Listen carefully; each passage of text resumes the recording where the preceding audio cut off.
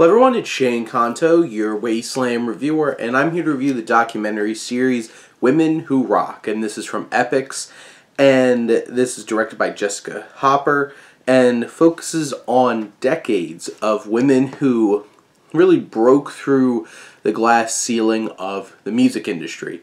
Now, to get this right off the bat, because this is such a wonderful debate, what's rock, and is it just, you know, the general kind of idea of like music, or is it like an actual genre? Because, you know, you have the Rock and Roll Hall of Fame, which is definitely just a general overarching kind of casing of music, because if it was just rock music, it would look very different.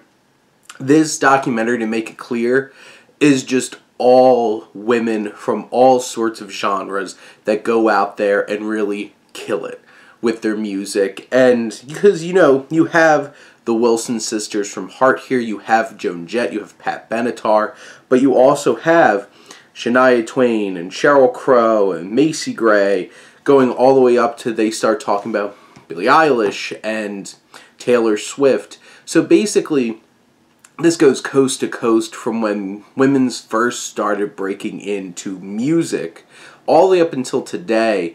And what I appreciate most about this film is that there's a lot of passion and appreciation from all the commentators who are musicians that you get to hear from. You get to hear them talk about their influences. You get to hear them talk about each other. You get to hear some of them talk about their own experiences. And I think the real nailing point at the end of this documentary was how they taught, like, I think it was Pat Benatar talking about Billie Eilish.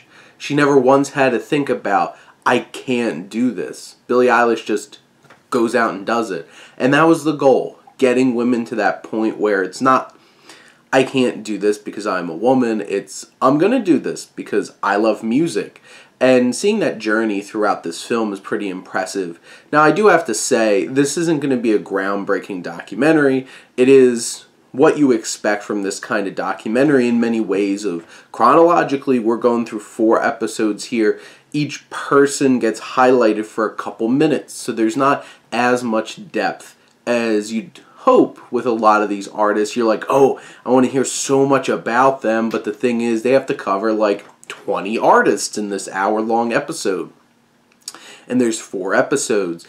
So not everybody gets a deep dive and having a whole lot of depth in the conversation. But they're able to capture the basics, capture their significance, and if possible, getting them a chance to actually talk about their own experiences. This is the kind of thing that I would watch things like this over and over and over again. I love music. I love documentaries like docuseries like this about movies and books and television. It's just, if it's about one of my interests, I'll gobble it up.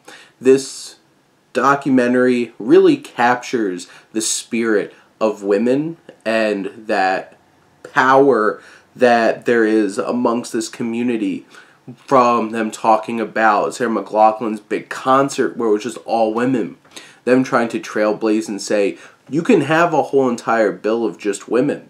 I just went to a concert this past week where all 4 acts were either completely, I saw The Warning as one of the opening acts, which is 3 sisters, or you have Lilith Czar, Pretty Reckless, and Hailstorm, which are female-fronted acts.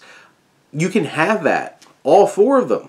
You don't need any selling points of men playing at this show. And that can happen today in 2022, and I feel like that's the point of this documentary, is to show how far we've come and honoring those that have laid the trail. And I really enjoyed this documentary. I hope people go check this out. I know it's on EPIX, so like not a whole lot of people probably have that specifically, but if you do, show this one some love. But those are my thoughts on Women Who Rock. Let me know what you think, and let's talk some TV. But thank you as always for tuning in and supporting your Wasteland reviewer.